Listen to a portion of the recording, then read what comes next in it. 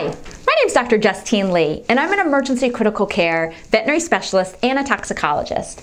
And today I was going to demonstrate how to give insulin to your cat.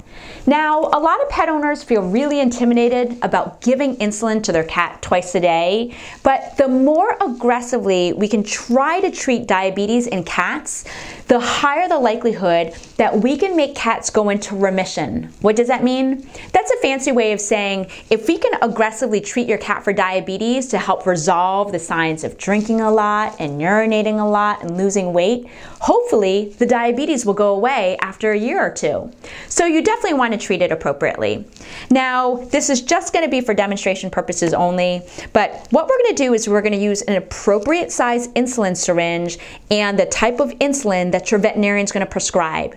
Now, keep in mind there's different types of brands and letters, and insulin syringes come in numerous sizes. So this one says U100, which means we can only use a U100 syringe with that. If you look on the syringe, it'll actually say U100. Sometimes it's listed as U40. If the insulin is U100, you can't or you shouldn't use a U40 syringe, and it's just going to change the dosing that you're going to give. You can look on the syringe and you'll see multiple numbers. So what we're going to do is we're going to remove the back stopper, or the plunger part, and this is where you're going to aspirate up the insulin. You can also remove the orange cap, and you'll see a tiny, tiny, tiny needle. And I know it looks like a big needle, but the good thing is your cat will hardly feel the injection. And once you get used to giving insulin, it's really quite simple. So the important thing is if you get a new bottle of insulin is, first of all, you want to make sure you have the right syringe and the right U100 or U40 type. The next thing you want to do is you want to make sure to store this in the refrigerator. You want to make sure to roll it in your hands to shake it up very gently. You don't want to vigorously shake the bottle. So a lot of times while I'm drinking my coffee, I'll just take the insulin out to let it warm up, and I'll just gently roll it back and forth in my hands. If it's a new bottle, you'll notice a cap on it. So we're just going to remove this cap, and you'll notice the center part of the insulin has a sterile area where we're going to stick the needle into there. And so what we're going to do is I'm just going to show you how to draw up insulin. You're going to take off your needle cap and basically insert it into the center spongy part, and you're going to draw back insulin. So you'll actually start to see insulin is filling the syringe.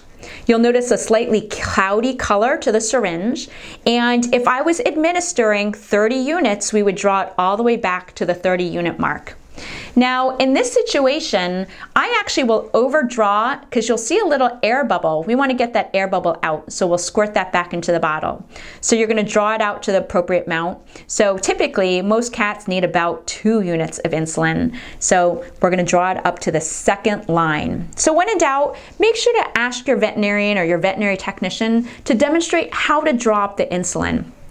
Now I'm going to squirt this all back in and just demonstrate without any insulin in the syringe. Don't worry, we won't really poke Seamus.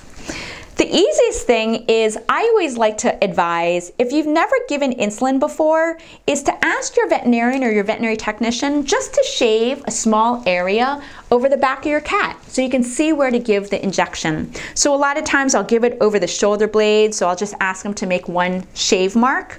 And what you're going to do is you're going to make sure your cat eats first, and as they're eating their breakfast, you can literally just gently lift the skin, take the needle cap off, and you're going to basically give the injection directly into that area of where you've lifted the skin. So again, I'm not going to physically demonstrate on Seamus, but again, very easy to give insulin once you feel comfortable.